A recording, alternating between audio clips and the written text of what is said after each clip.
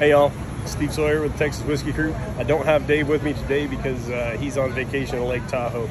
But we're here in Green Market Days, and we're going to talk to one of our neighbors here, a local artisan that does bourbon barrels and turns them into bars as well as wine barrels. I want to introduce you to him and show you some of his products. Come on in. Hey Steve, how are you? Good, good. So hey y'all, this is Chris Vaughn. So he's with Canyon Barrel Works. He does all of these beautiful barrels here. You can find him on Facebook. It's going to be at Canyon Barrel Works. And we just wanted to showcase a little bit about what he does, go through some of his products, and then give you a quick introduction and the reason he's doing this. But go ahead and pop on. So all the these two are whiskey barrels.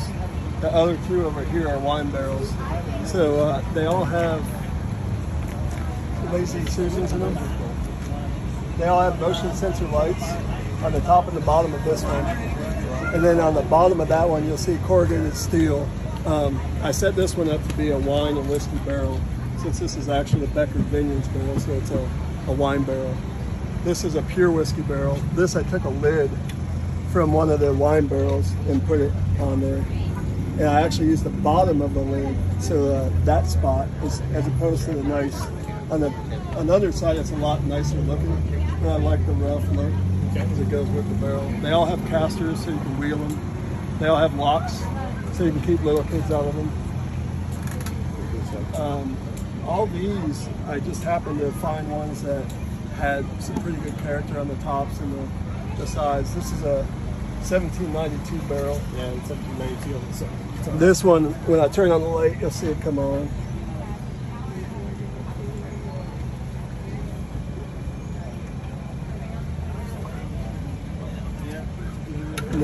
This is all fired.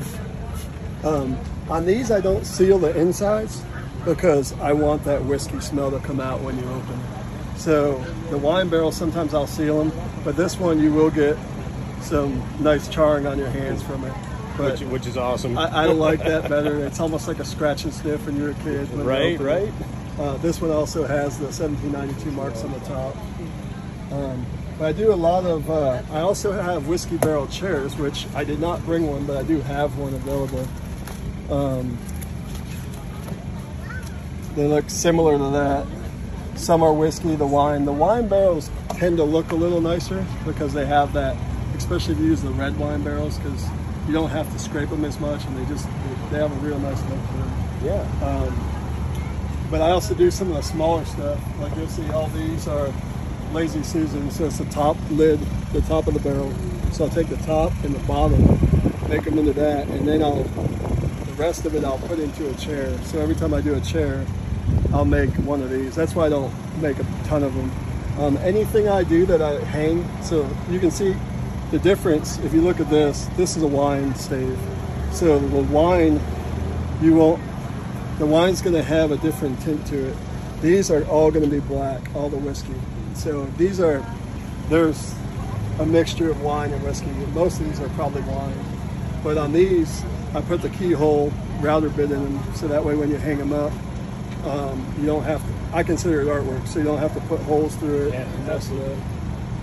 Well, why don't you tell us a little bit about how you got into this? Obviously, you're an amazing woodworker. You do a fantastic job at this. So what prompted this? What made you start doing this? So I retired from the military, and I wasn't sure what I wanted to do. I started a skid steer business, but then I want an old classic car. I want like a 65 to 68 Mustang Fastback. And I've seen them so many times. I've taken pictures. And so I told my wife, hey, I want this. And like all wives, she said, well, I want a lot of things. And I said, what if I start my own little tiny business? I'll just do it as a hobby, and I'll just do that and until I get enough money to make, to buy it. So that's why I'm still making them, because I haven't gotten it yet. But now the price has increased significantly, so I'll have to keep going until I get to that price. And I've actually contemplated one day maybe going a little bigger and doing some online stuff. I just don't really want, I'm afraid that if you ship, the quality gets broken, or I can't control the quality as much. And I don't want a barrel to go out and be in pieces by the time it gets to somebody. Yeah. But so yeah, one day the fund that I actually have for this is called Car Fund. So it's not called Barrel Works, it's called Car Fund. That's great. But keep that away from the cow. Man, I certainly hope we can help get you to your goal and get that car. Thanks, but you truly do beautiful work, and you know, we really thank you for your time this morning. And hey, y'all, make sure you check this out on Facebook. I have one of these bars personally in my house. Craftsmanship is fantastic. Video does not do it justice. But jump one more time, zoom in on his info right there.